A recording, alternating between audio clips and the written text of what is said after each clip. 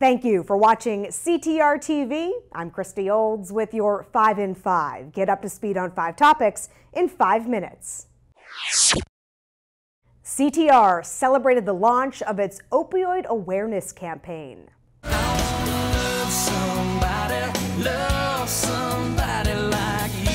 Tickets for a concert for recovery powered by CT Realtors featuring Keith Urban went on sale and nearly sold out in the first few days. The concert is November 17th at Mohegan Sun Arena.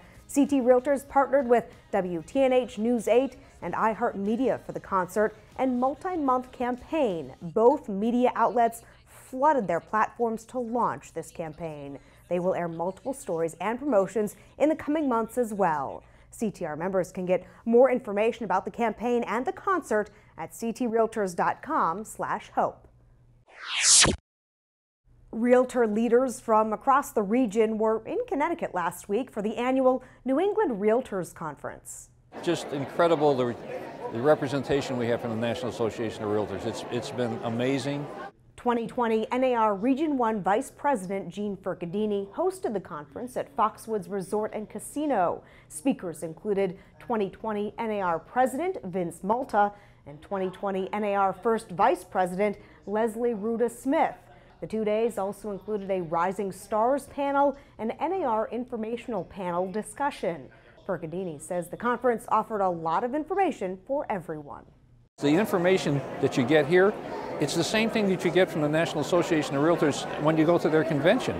And for the opportunity of people in the surrounding states to come just here to see this, I think is very important.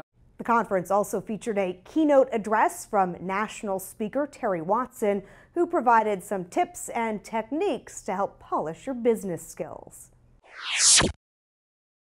We have another local Realtor of the Year to announce. The Newtown Board of Realtors recognized David Landau with the honor.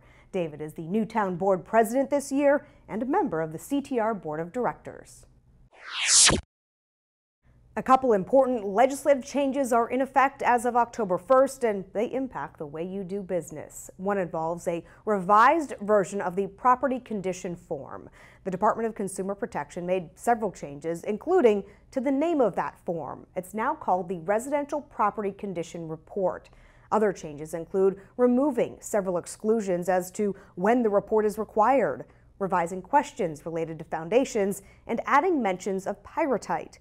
The updated form must be used for all listings on or after October 1st.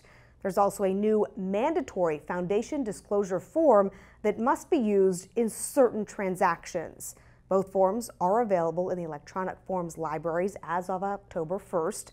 A special hot sheet with more detailed information went out to all members. Time for another safety tip from the National Association of Realtors in honor of September as Realtor Safety Month.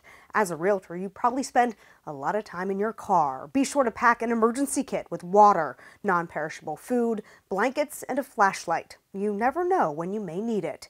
For more tips from NAR and information on the Realtor Safety Program, go to nar.realtor/safety. That is your 5 in 5. I'm Christy Olds for CTR TV.